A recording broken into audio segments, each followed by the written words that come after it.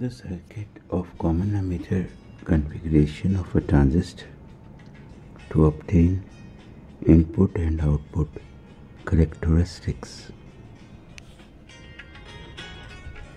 Base of the transistor is connected first of all with the resistor RB. Maybe it is a big resistor, 100 kilo ohm, so as to make the current low, and a battery is attached with P with terminal P of the transistor with positive, mean forward biased. So ammeter connected, it is micro ampere meter. Battery name is VWV, it is 0 to 30 volt. This is the collector terminal. Collector is attached with again a resistor before connecting to a battery. This is of 100 ohm. Because collector current, it is in milliampere, it is a big current as compared to base. The collector attached is positive of the battery. Positive end connected to positive means reverse bias. So it is also of 0 to 30 volt. And now we attach the voltmeter to measure the voltage between collector and ammeter. So this is VCE, and here we are going to attach a voltmeter to measure the voltage between base and ammeter. Okay, now here it is a positive sign of the battery, as well as positive here and as well as positive here. So here is a positive battery, so positive here and positive here. To remember it please.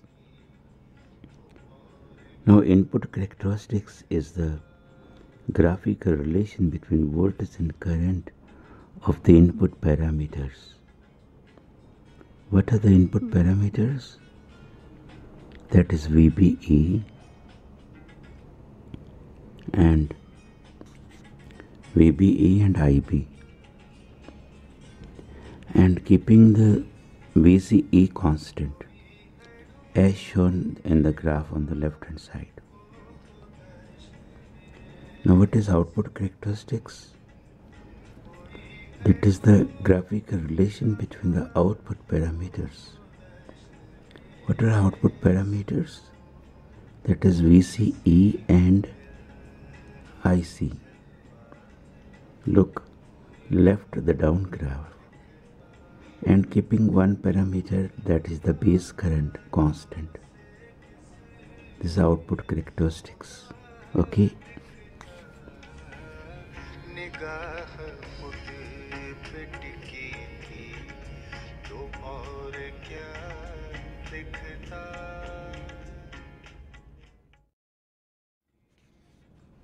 Now we are going to calculate the H parameters from the characteristics curves.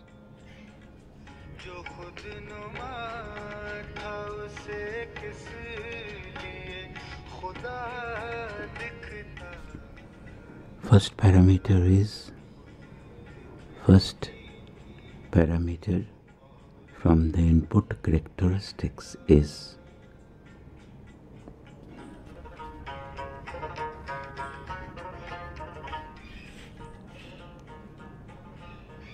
for first parameter VCE is constant, that is we choose one curve. That we are choosing VC equals to 0 volt, this curve. Now we are taking the ratio of what? Delta VBE. What is delta VBE here? Look the two lines and points A and B, OA minus OB, that is delta VBE. Now what is the change in current corresponding to these points? OC minus delta IB, it is OC minus OD. That is change in voltage, our change in current, it is impedance with common emitter configuration. So both are, it is in VB is in a volt and I in ampere.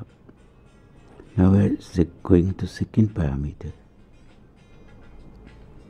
Now here we are taking IB constant. IB constant equals to OC value.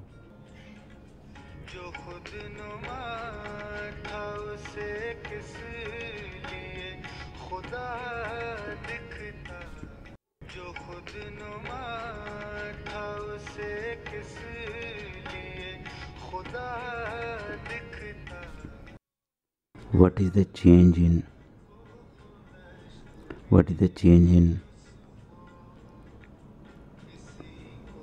delta VBE and what is change in delta VCE?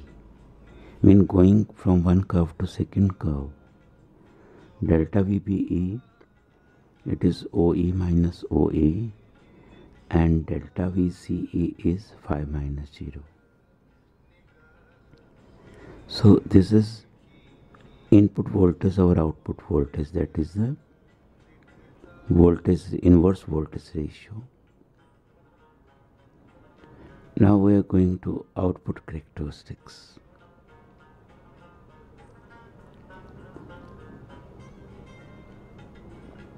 Now we are taking OPQ, correspondingly OLM. Now here we are finding delta IC first of all. It is OM minus OL in ampere. We to take it in ampere. And correspondingly what is delta VCE? It is OP minus OQ. It is in volt.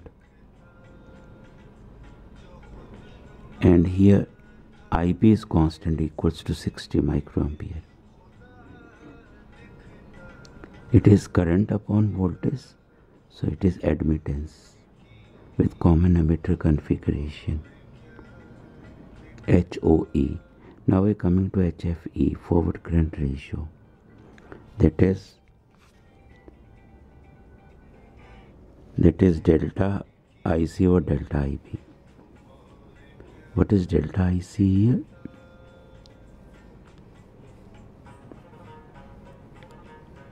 There are two curves. Delta IC is the change in collector current, OM minus ON, and delta IB is 60 minus 20 microampere. So if it is in microampere, IC should be in microampere again, because the units cancels out. Then OM minus ON, it should be, you take it in microampere, otherwise it is IC, it is in milliampere. You convert it, into microampere. And here VCE is constant.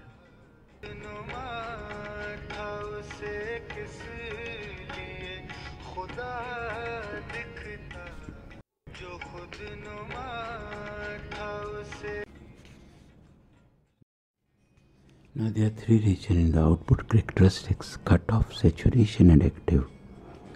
We will explain one by one.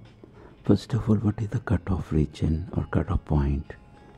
You are looking the load line, it cuts the base current curve when IB equals to 0. तो और क्या दिखता, निगाह खुद पे टिकी थी, तो और क्या दिखता, जो खुद नुमा था उसे किस लिए खुदा दिखता, निगाह खुद पे टिकी थी, तो और क्या दिखता. Emitter base junction for reverse bias as well as how reverse bias, because IB is equals to 0.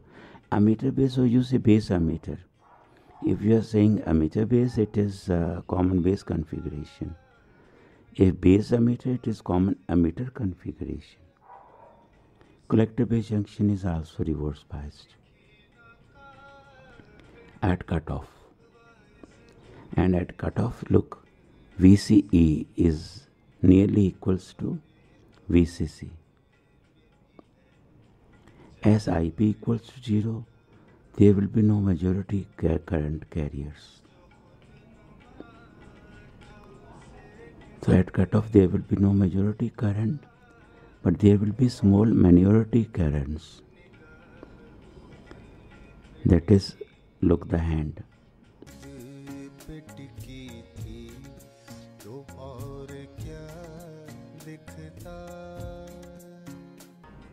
So there is small leakage current flows, and it is ICEO.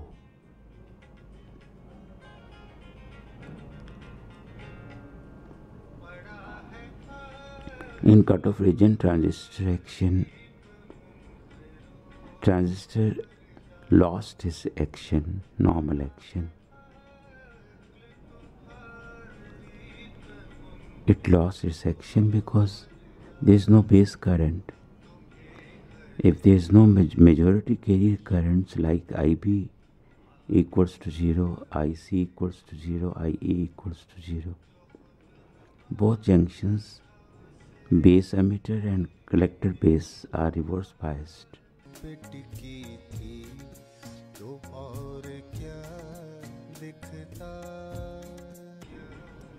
So one thing remember, like this, look the figure here, there is no IB, IE, IC.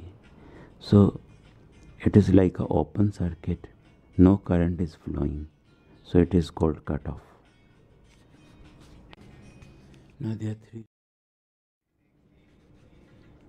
Now we are going to explain the second region, the saturation region or the saturation point.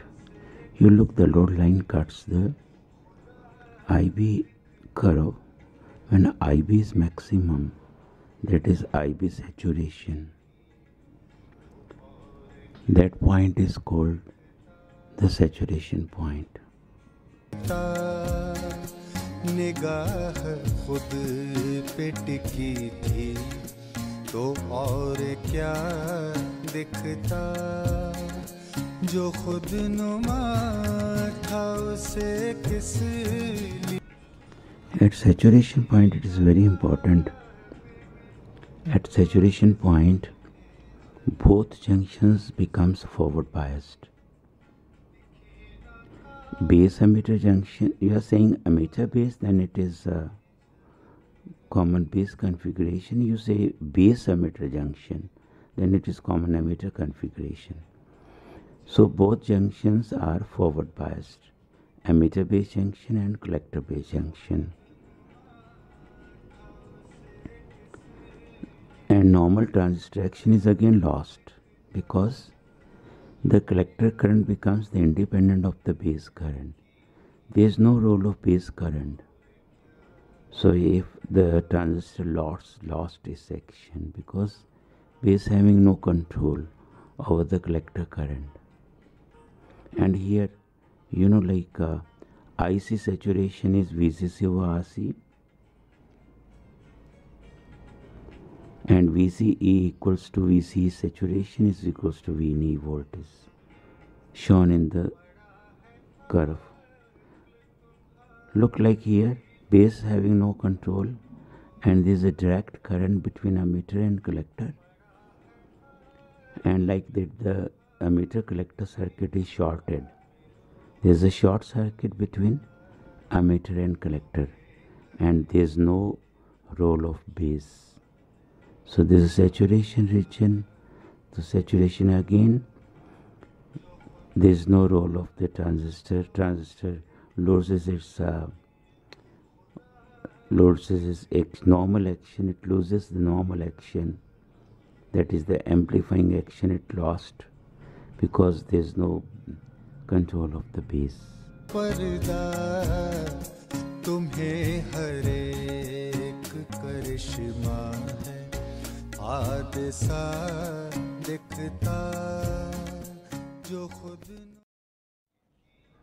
Now we are coming to the active region.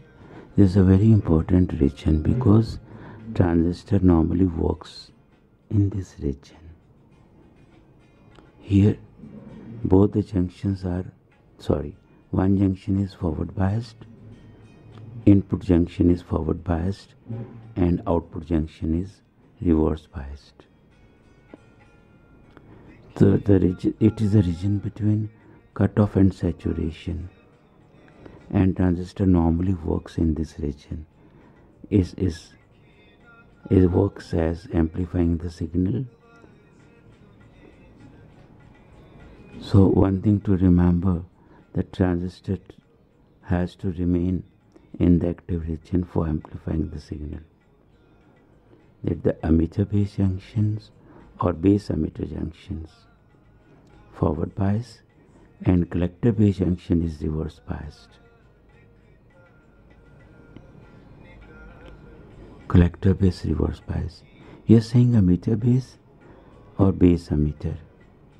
When we say emitter base, it is common base configuration. When you say base emitter, it is common emitter configuration. And input junction is forward bias, output junction reverse bias. So transistor, it is a normal, having normal working.